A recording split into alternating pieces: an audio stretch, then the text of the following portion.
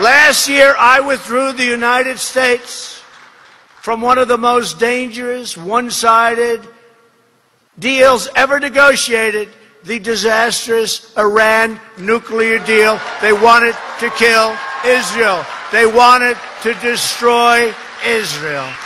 And maybe you could explain to the young man that just got taken out what it means when a country shouts as they're signing the deal, death to Israel. Maybe you could explain that to him. Now, just 3 years later, I stand before you as the President of the United States to report on a very different situation. I also took another historic action that had been decades in waiting. The United States recognized the true capital of Israel and opened the American embassy in Jerusalem.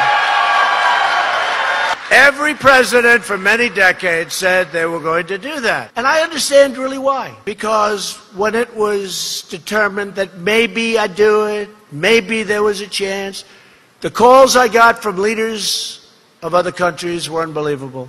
Presidents, dictators, prime minister, kings, queens, everybody.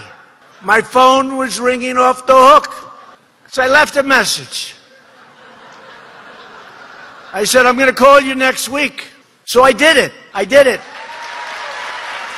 Then I started calling people back. King, how are you? How have you been? I called you last week. I said, what's up? Well, I wanted to talk to you about Israel and the embassy in Jerusalem. I said, look, I'm sorry, I wish I would have known. I did it yesterday. At the United Nations, we no longer tolerate any form of anti-American, anti-Israel, and anti-Semitic bias. We don't do it. But I stood with your Prime Minister at the White House to recognize Israeli sovereignty over the Golan Heights. The Golan Heights is something I've been hearing about for a long time. And I went, bing. It was done. Then I watched the fake news, and they said, we have breaking news. President Trump has just committed to the Golan Heights. And it was a big, big story for 2 days. Everyone's happy. No repercussions. No, and there won't be. And we're there to protect Israel, so there won't be.